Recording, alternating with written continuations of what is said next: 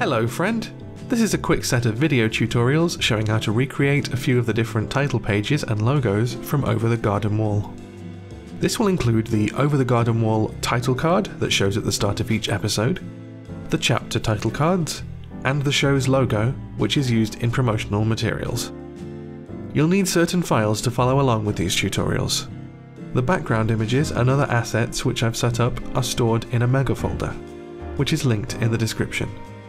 Other than that, you'll need 4 different fonts: Engravers MT, Iglesia, Caslon 540, and Tome of the Unknown. These are all also linked separately in the description.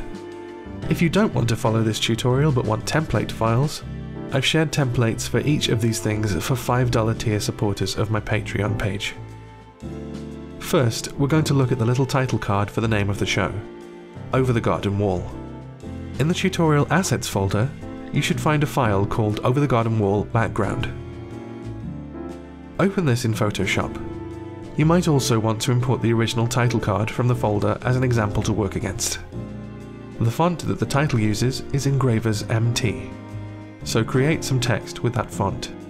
Set the size to 106 points, and make sure that the kerning option is set to 0 rather than optical or metrics. Type out whatever you want it to say. To colour this text, we're going to use an overlay gradient. In the Tutorial Assets folder, there's a file called Over the Garden Wall Gradients.grd. If you open the gradient editor in Photoshop, you can import this by clicking Load and opening this file. This subtle brown gradient should now appear in your presets. Right-click on your text and choose Blending Options. Click on Gradient Overlay. Set the angle to 0 degrees and select the Over the Garden Wall title gradient you just imported. If something looks wrong, make sure the settings are the same as mine on screen here. That's all that's needed for this image. So, now we're moving on to the chapter title cards. In the Tutorial Assets folder, you should find the background image and a little set of sepia icons. Open the background image in Photoshop. Again, you may also want to open the original chapter title card example image to work against. You should also import the color reference chart, as we'll be needing it soon. You can add any of the icon images to the background. They're pre-positioned to make it easy. For the text at the top left, we're going to use the Iglesia font I mentioned earlier. Create some text, choose the Iglesia font, set the size to about 300 points, and set it to italics. For the colour, you can grab the chapter colour from the colour sample. Type out whatever you want the text to say. I'm just writing Chapter X as a placeholder. Finally, go to Edit, Transform, Rotate, and rotate the text to match the original. Make sure any hanging letters intersect the underline, and you should be done with this text. For the chapter title at the bottom right, we're going to use the Caslon 540 font.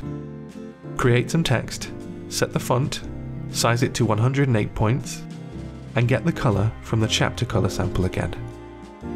Type out what you want this font to say. As mine is a placeholder, I'm just going with Name of the Chapter. I'm going with the standard set by the show and making the words of the smaller than the rest of the title here. That's all you need to do for the chapter title.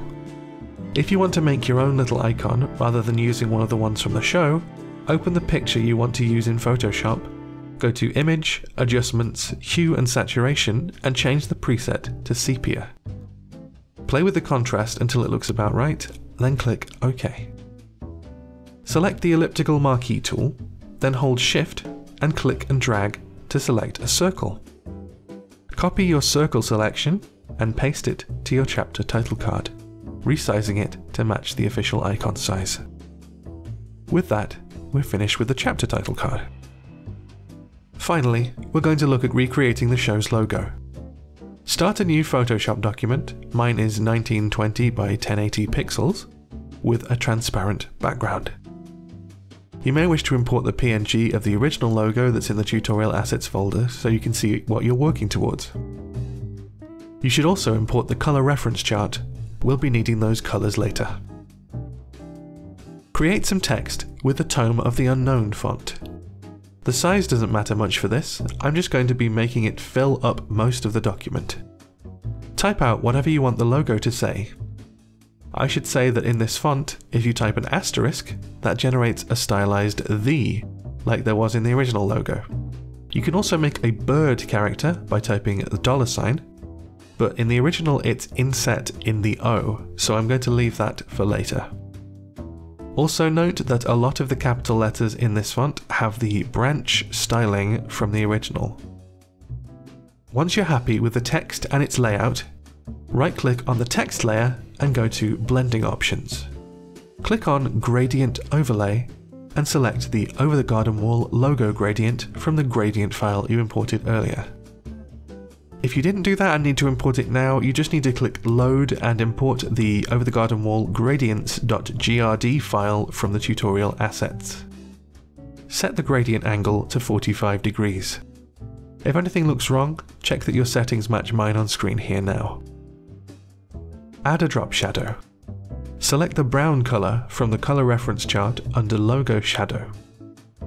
Set the angle to 45 degrees, the distance to 6, spread to 100%, and the size to 3.